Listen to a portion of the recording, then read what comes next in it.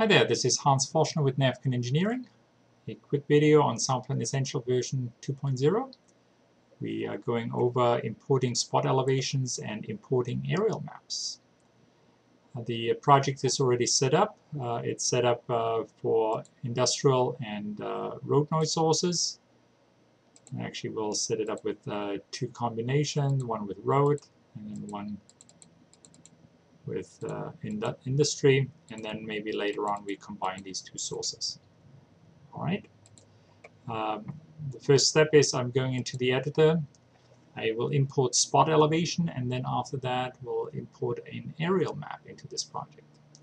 So I'll select the spot elevations, go File. The data is available in a DXF format. So if you have ASCII or S3 shapefile, the same thing. In this case, just DXF. I select the DXF file. So DXF stands for Data Exchange Format. We have multiple layers. In this case, only one layer. We select the layer we want to import. We click OK, and then because we have it selected as points, it imports point objects. In this case, spot elevation. Here we have our spot elevations.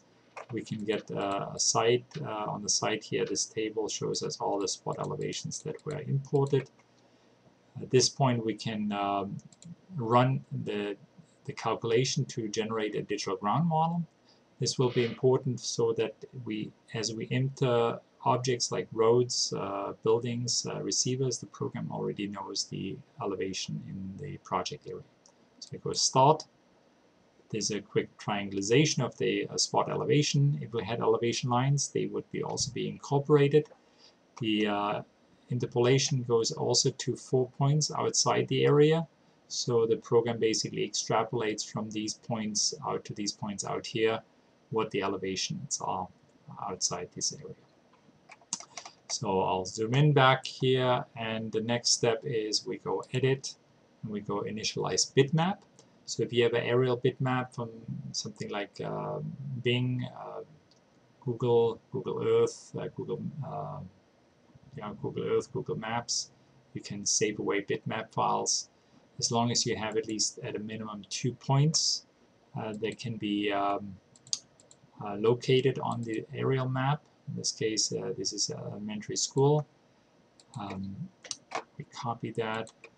In this case, we have already 2 points that are cross-referenced. In this case, the bottom right and the bottom left corner. And we have world coordinates right here in UTM. So that means that's metric elevation or metric data. So with 2 points, this bitmap is defined in the two-dimensional plane. So we have here, we see the building, the elementary school with where we will put an HVAC system on the top.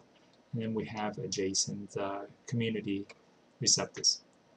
So we click OK, and we can turn on this aerial map. And this is our first step in developing this noise model. Thank you.